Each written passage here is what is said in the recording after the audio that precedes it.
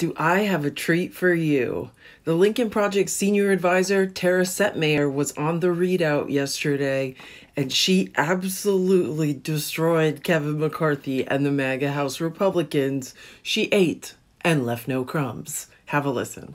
And the idea that someone as weak as Kevin McCarthy would allow for a one-person vote of no confidence ability with this motion to vacate is signing his own death warrant.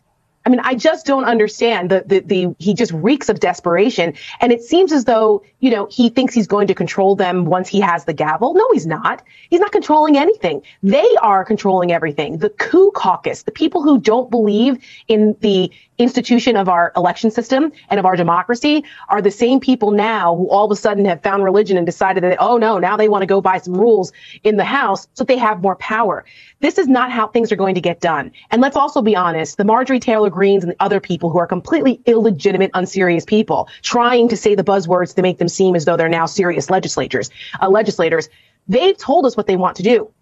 They want to push impeachment. They want to allow us to default on our debt. They want investigations endlessly into Hunter Biden's laptop and who somebody's dog catcher and whatever happened with the Bidens and the deep state, all of this nonsense that has nothing to do with the American people and what this country needs as far as serious governing. That's what they're going to do. It is not going to be a serious group because remember, the adults in the room actually are in the Senate and in the White House. So you need everyone to agree on things. How are you going to get there to pass legislation that keeps this country running? Strap in, everyone. It's going to be an eventful couple years.